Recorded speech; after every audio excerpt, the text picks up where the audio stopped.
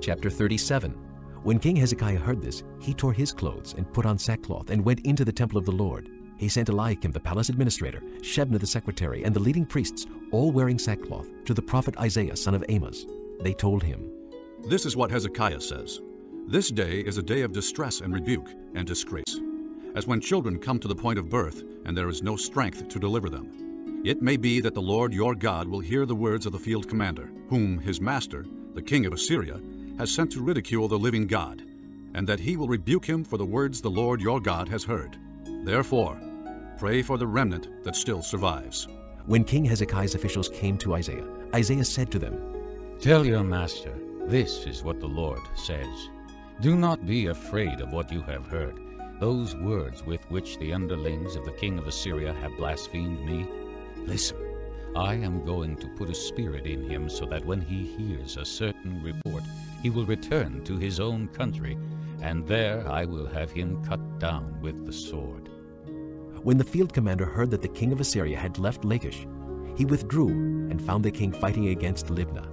Now Sennacherib received a report that Tirhakah, the Cushite king of Egypt, was marching out to fight against him. When he heard it, he sent messengers to Hezekiah with this word, "Say to Hezekiah, king of Judah, do not let the God you depend on deceive you when he says, 'Jerusalem will not be handed over to the king of Assyria.'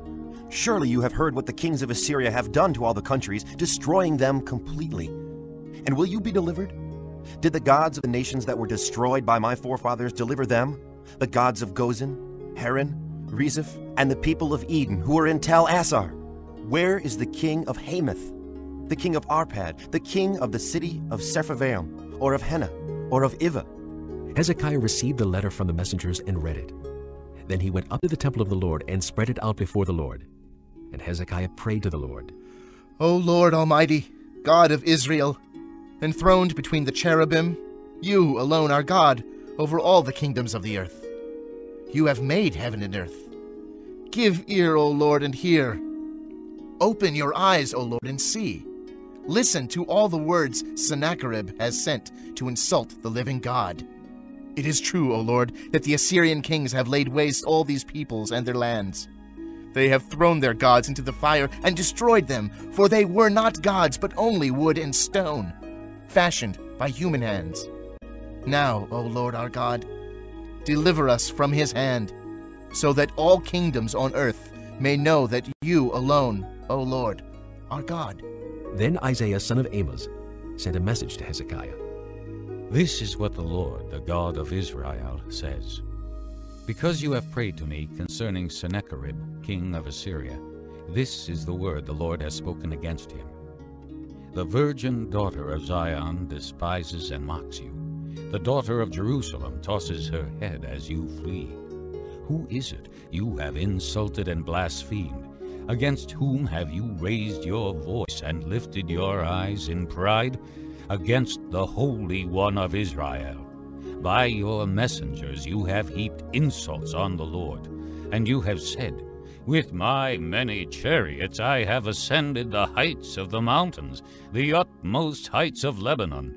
I have cut down its tallest cedars, the choicest of its pines. I have reached its remotest heights, the finest of its forests. I have dug wells in foreign lands and drunk the water there. With the soles of my feet I have dried up all the streams of Egypt.' Have you not heard? Long ago I ordained it. In days of old I planned it. Now I have brought it to pass, that you have turned fortified cities into piles of stone. Their people, drained of power, are dismayed and put to shame. They are like plants in the field, like tender green shoots, like grass sprouting on the roof, scorched before it grows up. But I know where you stay, and when you come and go, and how you rage against me. Because you rage against me, and because your insolence has reached my ears, I will put my hook in your nose and my bit in your mouth, and I will make you return by the way you came. This will be the sign for you, O Hezekiah.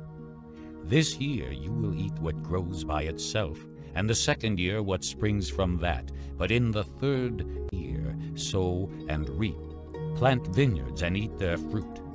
Once more a remnant of the house of Judah will take root below and bear fruit above. For out of Jerusalem will come a remnant, and out of Mount Zion a band of survivors. The zeal of the Lord Almighty will accomplish this. Therefore, this is what the Lord says concerning the king of Assyria. He will not enter this city or shoot an arrow here. He will not come before it with shield or build a siege ramp against it. By the way that he came, he will return. He will not enter this city, declares the Lord. I will defend this city and save it for my sake and for the sake of David my servant. Then the angel of the Lord went out and put to death 185,000 men in the Assyrian camp.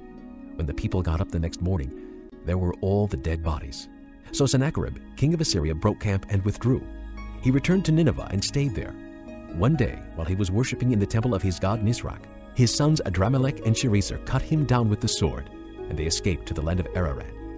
And Esarhaddon his son succeeded him as king.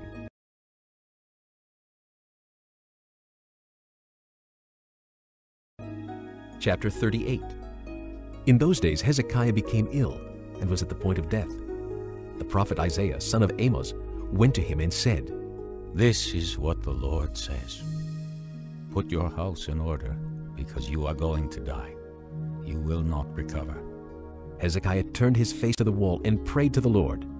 Remember, O Lord, how I have walked before you faithfully and with wholehearted devotion, and have done what is good in your eyes. And Hezekiah wept bitterly. Then the word of the Lord came to Isaiah. Go and tell Hezekiah, this is what the Lord, the God of your father David says. I have heard your prayer and seen your tears. I will add 15 years to your life, and I will deliver you and this city from the hand of the king of Assyria. I will defend this city. This is the Lord's sign to you, that the Lord will do what he has promised. I will make the shadow cast by the sun go back the 10 steps it has gone down on the stairway of Ahaz. So the sunlight went back the 10 steps it had gone down. A writing of Hezekiah, king of Judah, after his illness and recovery. I said, in the prime of my life, must I go through the gates of death and be robbed of the rest of my years? I said, I will not again see the Lord, in the land of the living. No longer will I look on mankind, or be with those who now dwell in this world. Like a shepherd's tent, my house has been pulled down and taken from me. Like a weaver, I have rolled up my life, and he has cut me off from the loom. Day and night you made an end of me. I waited patiently till dawn, but like a lion he broke all my bones. Day and night you made an end of me. I cried like a swift or thrush. I moaned like a mourning dove. My eyes grew weak as I looked to the heavens. I am troubled. O Lord, come to my aid. But what can I say? He has spoken to me, and he himself has done this. I will walk humbly all my years because of this anguish of my soul. Lord, by such things men live, and my spirit finds life in them too. You restored me to health and let me live. Surely it was for my benefit that I suffered such anguish. In your love, you kept me from the pit of destruction. You have put all my sins behind your back. For the grave cannot praise you. Death cannot sing your praise. Those who go down to the pit cannot hope for your faithfulness. The living, they praise you. As I am doing today, fathers tell their children about your faithfulness. The Lord will save me, and we will sing with stringed instruments all the days of our lives in the temple of the Lord. Isaiah had said, Prepare a poultice of figs, and apply it to the boil, and he will recover. Hezekiah had asked, What will be the sign that I will go up to the temple of the Lord?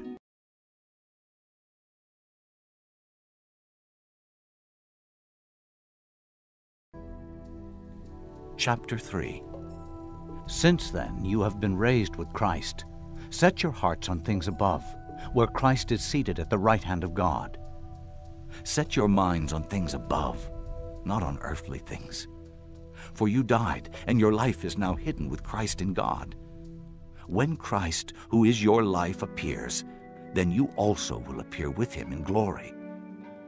Put to death, therefore, whatever belongs to your earthly nature: sexual immorality, impurity, lust, evil desires, and greed, which is idolatry. Because of these, the wrath of God is coming. You used to walk in these ways in the life you once lived, but now you must rid yourselves of all such things as these: anger, rage, malice, slander, and filthy language from your lips. Do not lie to each other, since you have taken off your old self with its practices and have put on the new self, which is being renewed in knowledge in the image of its Creator. Here there is no Greek or Jew, circumcised or uncircumcised, barbarian, Scythian, slave or free, but Christ is all and is in all. Therefore, as God's chosen people, holy and dearly loved, clothe yourselves with compassion, kindness, humility, gentleness, and patience. Bear with each other and forgive whatever grievances you may have against one another. Forgive as the Lord forgave you, and over all these virtues put on love, which binds them all together in perfect unity. Let the peace of Christ rule in your hearts, since as members of one body you are called to peace, and be thankful. Let the word of Christ dwell in you richly, as you teach and admonish one another with all wisdom, and as you sing psalms, hymns, and spiritual songs with gratitude in your hearts to God. And whatever you do, whether in word or deed, do it all in the name of the Lord Jesus, giving thanks to God the Father through him. Wives, submit to your husbands, as is fitting in the Lord. Husbands, love your wives, and do not be harsh with them. Children, obey your parents in everything, for this pleases the Lord. Fathers, do not embitter your children, or they will become discouraged. Slaves, obey your earthly masters in everything, and do it not only when their eye is on you, and to win their favor, but with sincerity of heart and reverence for the Lord. Whatever you do, work at it with all your heart, as working for the Lord, not for men, since you know that you will receive an inheritance from the Lord as a reward. It is the Lord Christ you are serving. Anyone who does wrong will be repaid for his wrong, and there is no favoritism.